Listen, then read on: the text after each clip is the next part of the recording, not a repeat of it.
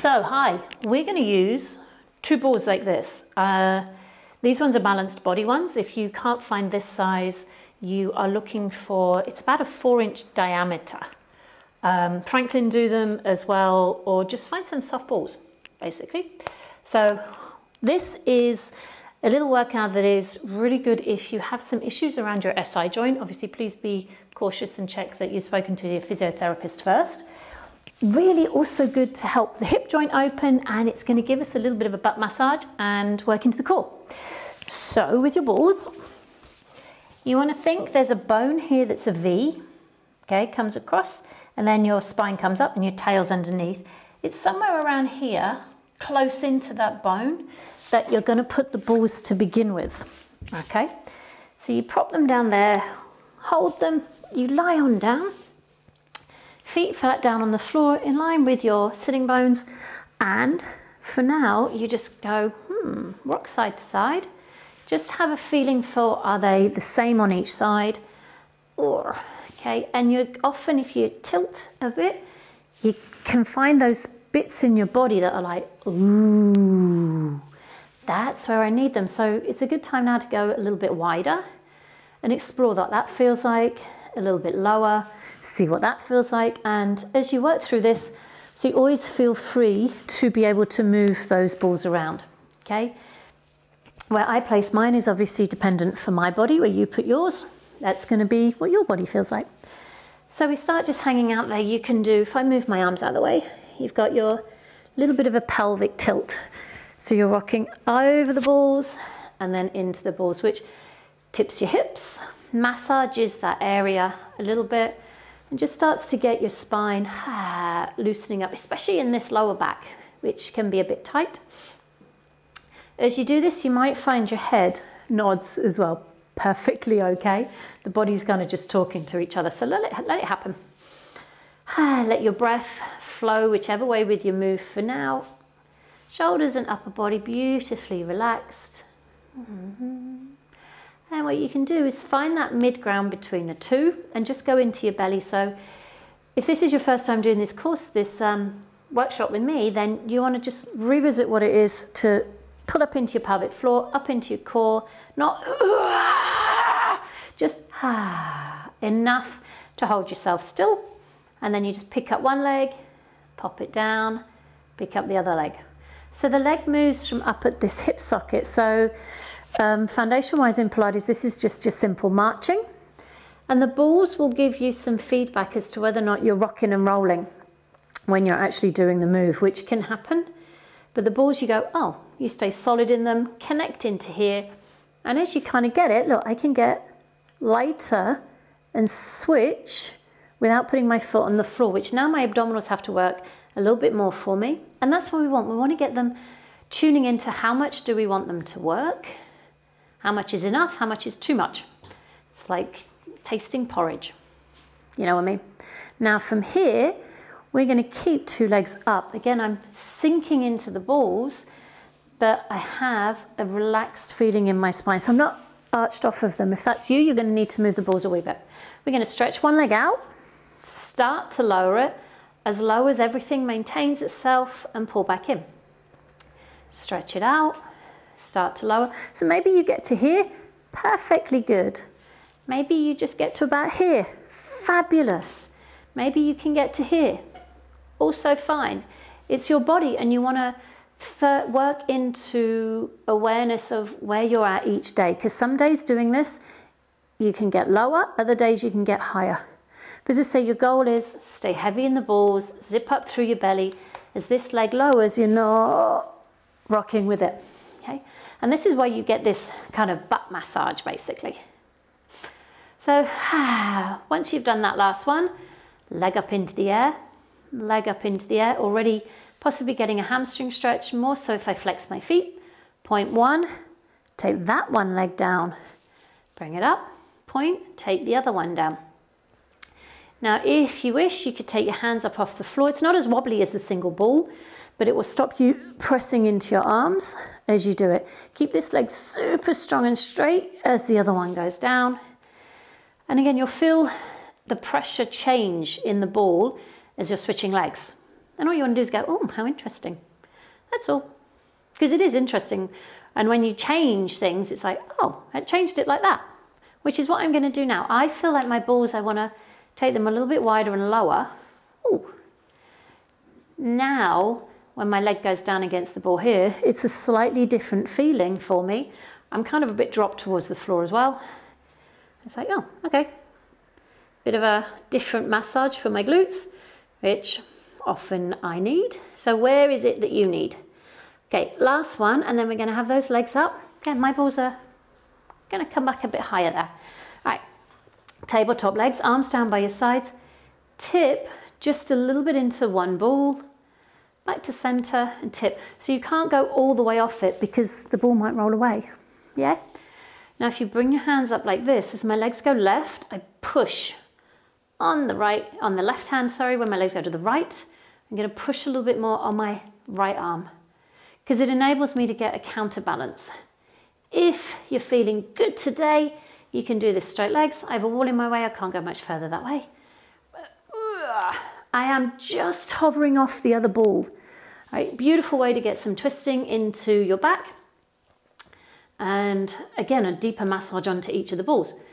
Last one, and then we'll go center, arms down by your sides, 2 legs straight, pull in, 2 legs are gonna lower, 2 legs are coming up. So again, notice how low can your legs go with this. They don't have to go to the floor.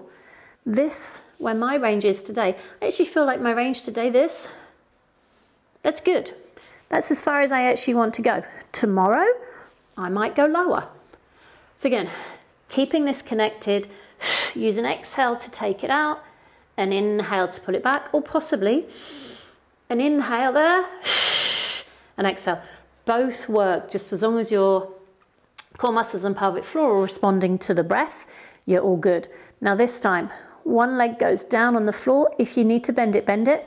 It could be stretched. This leg in the air, I tend to like to put my hands on my hips and I take circles with this leg that's up, small circles, because I'm not going to let my body rock on the ball like I did before. I'm going to think, okay, leg, circle in the socket, pelvis, still, abdominals as much on to hold this leg or hold my pelvis from rocking as my leg moves. Then I'm going to change direction. So 6 to 8 repetitions each way. Focus on which breath helps you to stay still. Often when the leg goes away from your center, that would be where you'd want to exhale. Okay.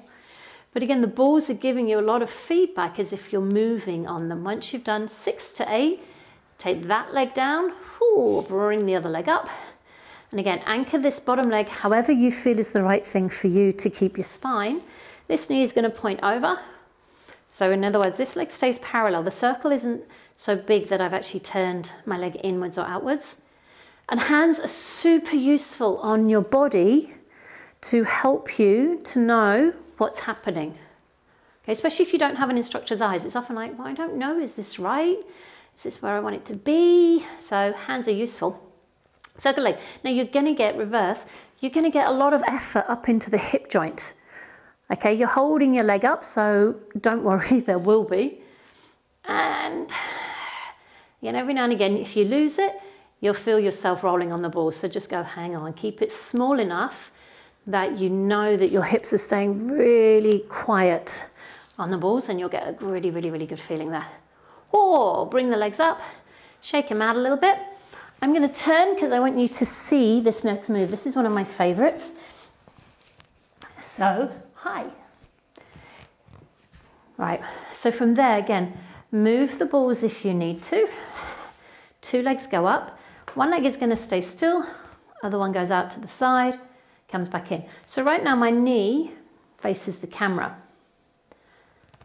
Okay, your goal, so this leg has to stabilize me. This leg moves and I'm going to get some stretch.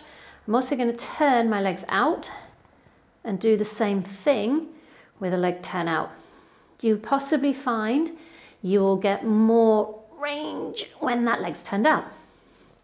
And please, if you want to do more repetitions than I am, pause. I'm just giving you lots of options rather than just a workout. I'm giving you some possibilities of your own workout.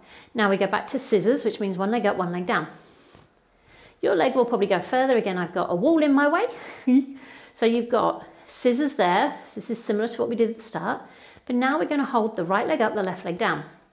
The right leg goes to the right, the left leg goes to the left. And look, they change sides. Right leg is down, left leg is up. You go kick, kick, change them around.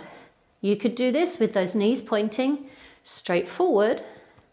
Or again, you could do it with a turnout, which could afford you, this is a lovely big stretch in the hip joint, massively good for your hips.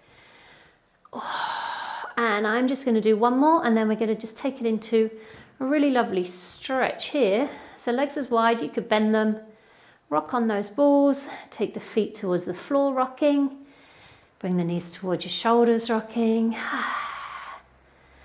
And again, it's just kind of, you're rocking side to side on the balls. So your hips, they've had, just hug them in towards your chest. Again, that's a nice release for the lower back. Your hips have had a lot of opening and work at the same time. And because of the lift, it enables you to let your spine be a little bit more sinky. Now, remove, just let your legs turn and just notice how that feels. For me, it's like, wow, it feels super light on there, so which is just a great, great feeling around the sacrum. And now we want to loosen up the front of the legs. So those balls, you're going to flip onto your belly. You're going to put them around here, okay? So there's two different places really. You can put them on those bones I just pointed out, or if that's not comfy, move it down your quads a little bit, down your thighs, the front of your legs. Okay, you rest on down, maneuver the balls. I'm actually going to go more on my quads today. Let me move up. Here's my caterpillar impression.